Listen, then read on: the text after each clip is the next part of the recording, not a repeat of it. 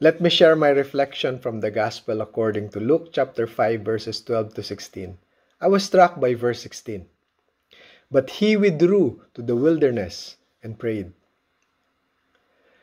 I need to finish my assignments. I need more time to sleep.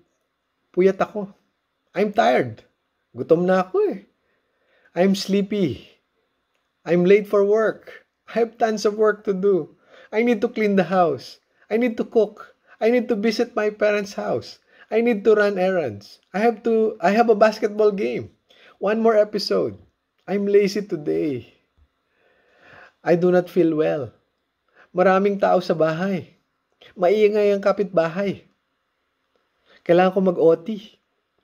I need to prepare for my talk. I need to get ready for my service tomorrow. I do not have time to pray. I am very busy. In the gospel today, we have heard that people from all over flock to see Jesus, when they learned about his miracles. They probably were curious to hear him speak, and mostly, they wanted also to get healed. I can imagine na walang puknat ang dating ng mga tao. Walang katapusan ng pila. Ubos ang energy ni Lord. Nakakapagod. And yet, amidst everything, Jesus would slip out to a deserted place and pray.